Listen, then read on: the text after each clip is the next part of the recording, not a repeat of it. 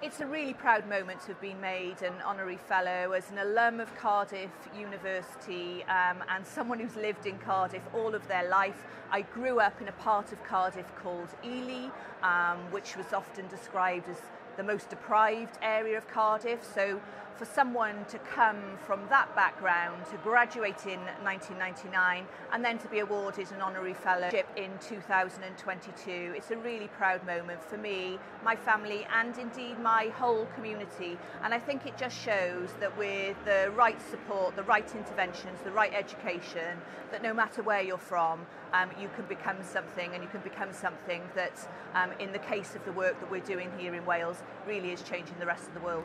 When I was in my final year of university here in Cardiff doing my law and politics degree, I was 6 months pregnant. I was elected to Cardiff County Council. I fought an election in the morning and did my finals, one of my finals exams in the afternoon. And, you know, I was the youngest councillor in Wales at the time, and I feel that my time in Cardiff and the support and encouragement that I had was a real driving force in that aspiration that I had to give back to the city that I call home.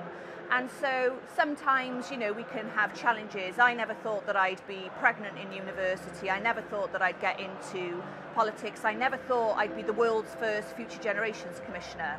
But there we are. If you have that determination, that commitment and that support from your friends, your family, and indeed those places where you're educated, and quite frankly, anything's possible.